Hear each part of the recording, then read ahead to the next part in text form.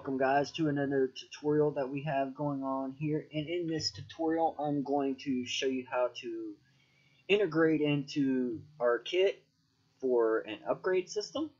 Now as of right now we don't have any enemies, so we have to use this cube for now. Now we have this little button which is temporary right now, or it could be permanent, depends on your game. We're in build mode, so we can click on a thing and go into turrets, and we have turrets, okay, and we can build and stuff. Our building system isn't refined enough to keep from possibly, going a little bit over, but this could be a collider or something like that. That's the issue. I haven't really investigated into it because we have so many other things to integrate and do better. So with that in mind, I've decided to do the upgrade system so we can upgrade these towers. Now I don't have any coloration or anything like that yet for which we're upgrading and things like that, but if we hit this upgrade button, we can go over the tower now and click, and we get an upgrade. So this is the upgraded tower. I just colored it a little bit and everything else because, well, it does what it needs to do, right? So now, I'm tired. We can go around and upgrade, and it deducts money and stuff. So if we are out of money, it won't upgrade no more. But we also have another level of upgradation.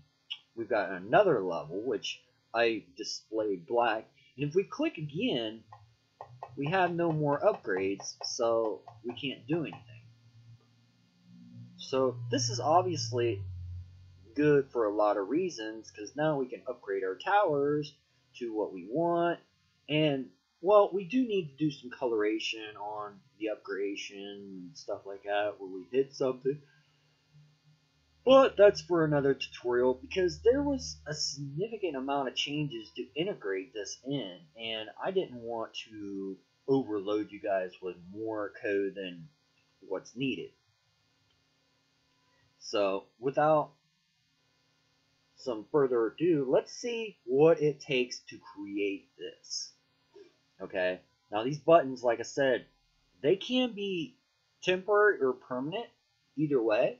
I mean, it's just selecting what it needs to do, or you can come up with a completely different system for switching. Doesn't matter to me. And we're pulling bullets and everything else, so it's pretty decent. So let's see what we have to do to make this. Now most of the bulk changes is, well, I wouldn't say in the managing class right here, but you'll get the idea. Now, just to give you a 411, we're switching this enum right here from build to upgrade when we hit this. You see what I mean? So later on, we could probably do a research one where we research where we could just build these turrets instead of upgradation. But in the game, my design in the tower itself, I have a upgrade to and then an upgrade cost. So you could put this to halfway. Like, let's say the tower itself that they want to build is a 1,000 money. Okay, so instead of doing 1,000 money, you can upgrade it for, let's say, 700. So you divide out how many towers you have, and just calculate your upgrade cost. See, this one, it cost me 100 to upgrade it. So if we go up to our manager, we've got 9,980. Okay, and we click the upgrade cost, and we get that. So 9,880. And we click again, it deducts money, another 100. So that's something that you can deal with in your game and it will be fine. But, I'm really tired. But anyway, let's go look at some code and things to see what was changed to create this. So let's swap over to some code, and of course you won't find the window because you're being a butt. So in this class, we have a new enum right here, and we have a new integer. Because I want to hit everything with my arrays, I need these integers. Now I can make this an array of integers, but then it would complicate probably the code and everything. And you're probably thinking the enum that they give for layers would be enough, but if you did it, it'll give you some weird number like 250, and I don't really like that kind of scenario. It's kind of weird. Okay, so we got a bool can build, which we didn't have before, and then we got a game object for hit target. Okay, this right here has to exist always, because what happens is in start we set it to build. Okay, the default setting will always be build when we first start the level, when this hits this start method. Okay, and we have this update, which we didn't have before, but I needed it to be an update because the cases inputs are always supposed to be an update anyway, and this checks really quickly and does stuff. So that's just the way it's going to be for that. If we instantiate something, we're taking monies. Okay, which we will be doing our own custom instantiation later on. So that's just 411. This code will be changed later on, probably not long from now. And then we have our case upgrade, which we do a hit target. If the hit target is null, then we bail. We just return out and we don't care. But if the hit target is not null, then we hit this layer, which is our build layer, which is just the ground plane, the ground itself. If we hit the ground and we hit the fire button, we can do hit.gameObject.sendMessage TD upgrade. Now we do this send message here because I don't want to do a get component and make sure that this is always here, which TD upgrade, we don't necessarily need to make sure that it's always there because it's probably part of the base class anyway. But I like to do this because it doesn't require the function to even exist. We don't have to hard code some kind of component in. It just does it. Okay. And I've got a case right here for research, which I haven't done, but I am looking into a nice clean way of doing research. Now, down here we've got our hit variable, which always exists, and this right here, if we're over a menu, I want to go can build equals false. Every frame, just go can build equals false. Now this is part of the fixed update because it deals with physics every frame. Okay, it does it every single physical frame. And two, we need this to be in the fixed update because we're doing our spear cast for every single turret right here instead of in the turret class to be more efficient and scalable. And then we've got ray, point to screen, physics right here, which is doing it every single frame. And if hit target hit transform dot game object does not equal null, hit target equals hit transform.gameObject. So we're just setting this hit target, okay? So it would be relatively easy to do something else like a physics check and things for, let's say, a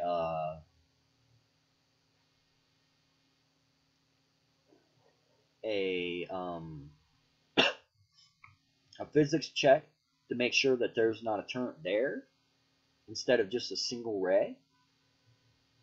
And actually, believe it or not, this might end up being a spear cast anyway, because a spear cast is very wide, and we can make sure that there's no turrets around when we do that spear cast.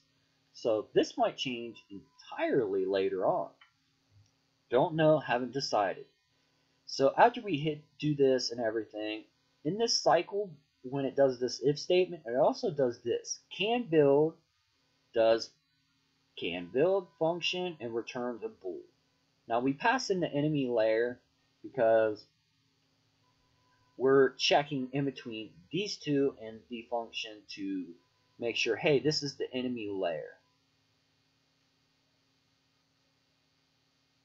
Why are we doing the enemy layer here? The enemy layer. Why is it the enemy layer anyway? It should be named something else. Oh well, let's not get into naming too much right off the bat. So we've got this enum, which is our managing state. Pretty easy, okay? And then we've got an upgrade enum, which isn't integrated, but you know, it's to come possibly. Now we have this do work function right here. This do work takes an integer. Now the reason why this exists is for those buttons. So we're going to temp code here for buttons in the Unity UI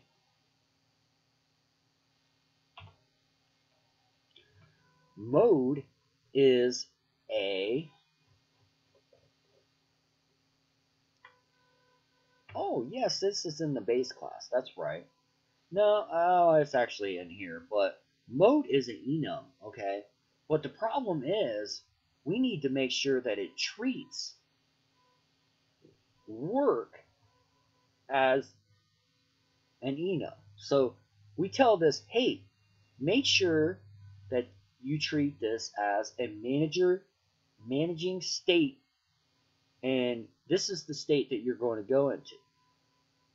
And if you're familiar with enums, this is nothing but an array. This is 1, 0, okay, and then this is equals 1, and this would equal 2.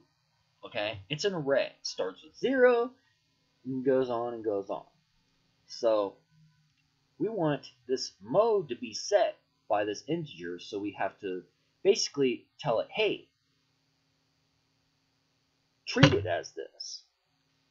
Treat it like a number array. So treat it like this, like a basic type of, boom. And it will set this based on, we go in there, we hook up our button, which I don't think you need me to show you how to hook up a button. And we type in 0 for build and 1 for upgrades, okay? And this is the function that does that for the buttons. Add tower, remove tower is not different. This is not different. So in the base class, did we change anything? And the answer is yes, we did. We changed the way the start works, okay? We put a virtual start manager equals this, okay? Now, the reason why we did this is to get a static reference to this, but it's not public. It's only accessible here. And the reason why is because we also changed a instantiation. So when we did our custom instantiation, we want to check for the money first. If we have less than the cost, then we bail. If we don't have enough money, we just bail, right? Let's embiggen this a little. And when we do this, if we do have enough money, we instantiate the object at the position and the rotation, because it basically does everything that the old instantiation in Unity does, but we do other stuff in there, like the object that we want to instantiate, the object that we want to destroy, and the object cost. So we instantiate, take the money, and destroy the old. Okay? Very easy code. Now, TD destroy is not integrated in the game, but this is mostly for enemies. This is for enemies or selling the towers, because we might integrate a cell in there. So we give a game object, the amount, and boom, there you go. And TD destroy. This is a different method. It's the same one, but it's different overloads. See, we can give it the TD base of it. We can go the float amount and go this instead of the game object. Just basically, we're just giving it a different value here. Okay? Same code, does the same thing, but we require a base script thing to destroy from versus the game object itself, which may be we want to kill the script that's on the tower and make it completely, utterly useless, forcing us to just, abandon it or whatnot like that. It could be very, very plausible that we need this. Or maybe we need a function that destroys a tower's script so it doesn't do anything anymore and it just sits there and lays dead. And then maybe we have a little robot or something go down there and deconstruct it because it's destroyed. And we get money for the parts or something. It all depends on what direction you want to take your game. Now, this is a cell option, which is basically this, but I wanted another one for if I wanted to change stuff around, because it's kind of good to have different types, around and make them explicit what they do, because maybe this one's for enemies only, maybe this one's for selling, so we can do some other crazy division or math in here. Or, we need a pop-up menu, right? This could be part of the pop-up menu. Go, hey, we've got to run this function to do a pop-up menu. And see how it's got manager.money? This is a static reference to itself. So if you're not used to statics and everything else, the static reference will keep us from needing to go, hey,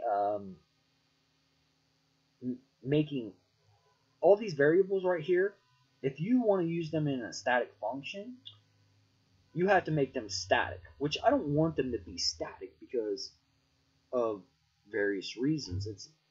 Then I got to go manager base dot money dot this dot that. It's kind of messy. I don't like it. And two, if you make these static, they're not able to be seen in the inspector. Okay, which really sucks. So keep that in mind. These are Derek. Oh, and we just got a die function. Maybe when the tower dies, you just want to destroy the tower. And here's the can build. Remember, I was telling you the layers got to match. And that's pretty much it for that.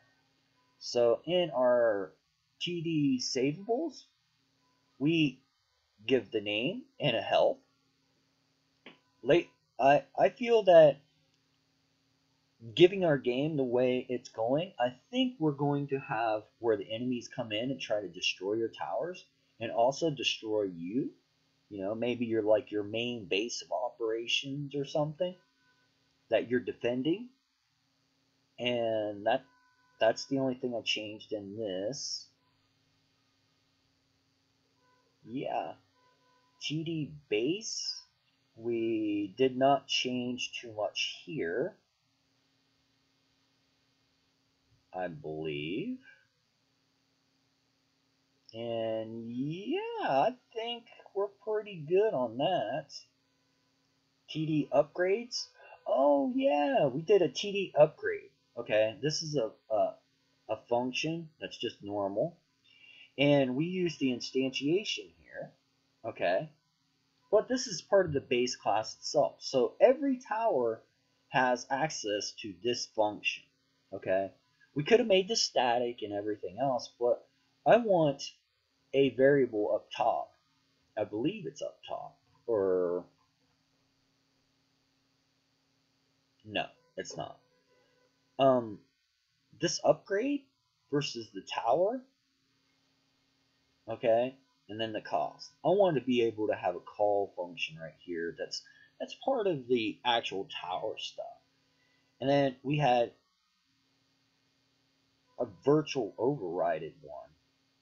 Yeah, I did a virtual overrided one right here because not all towers maybe have the same functionality, and you'll see why probably later on. Well, let's go into Tower Basic and take a look at this. Okay. Now, game object bullet. Okay, upgrade 2 and upgrade cost. Okay. And we've got our overlapping spirit. This is the upgrade. If the upgrade is null, we return. Okay. And then we call the function right here that. But I wanted this overwritten because of each tower is going to have some type of unique attributes and stuff for the menu. Like the basic tower, I'm going to have to make a script for every single different type, okay? Well, basic tower can be pretty universal. It's only going to use the head and point where it needs to go. So it's going to be very tricky for me to, well, it's not going to be really tricky. I could do switch in here or something like that, but then I have to have an overload in here to identify what we should do, and it's very messy. So what I did was made this overridable here because in our manager class, we're going to have these UI panels come up that tell you, hey, do you want to upgrade to this? And it's going to give all the information and stuff to upgrade this. Okay, it's going to give the tower's health, current health. It's going to give what type it's going to upgrade to, you know, all this information. And I don't want to put this crap in this class and plug it up where it's doing all these different stuff. So what we're going to do is call like something like, we're going to go into our managing class, TD managing, TD managing dot, and well, we have these options that are static before, like TD die and stuff like that. Well, instead of doing that, we are going to make it just point where the tower needs to go and give it our health and all the information that it needs, like health and the name, and then let the UI system go, hey, this is the function that was called, do a lookup of some kind, and pop up the panel. And then when the panel's up, it's going to tell you all the information, like about the tower, how much health it has, what tower it has, what it upgrades to, maybe a little picture on the panel. You know, it's more flexible that direction than just hard coding something right here into the class itself. Because this could be a missile turret, anything. And if you do long cases, it's going to make it slow. So you definitely need to keep that in mind. So I do believe that is the end of our little coding session. I don't believe there's any other changes that I need to talk with you guys about. I think it's pretty much perfectly clear now what we're doing and what's going on. So I hope you enjoyed the tutorial, and before we go, we're going to see this in action again.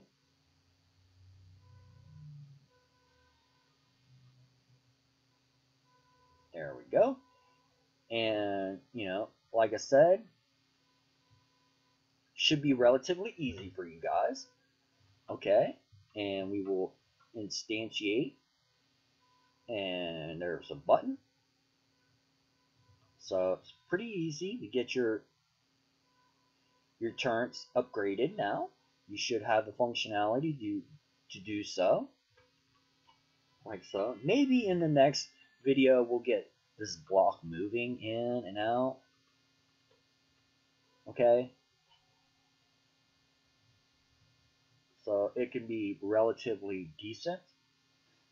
You know, make some form of game, or maybe I'll work on the logic for doing the towers itself. I haven't done the logic for placing the towers only because I did it on other videos, and you can easily integrate that into this kit already. So the code's there. If you go back to my other tutorials, you'll be able to either do placement planes or do something a little bit dynamic like what we have here with one plane. But that is clearly up to you guys. So I hope you liked the tutorial, and if you don't, there's a dislike button. But take care, guys, and this is Wardon over and out. And you can always look for other videos in my channel because I do various other things. But take care and have a nice day, and happy coding.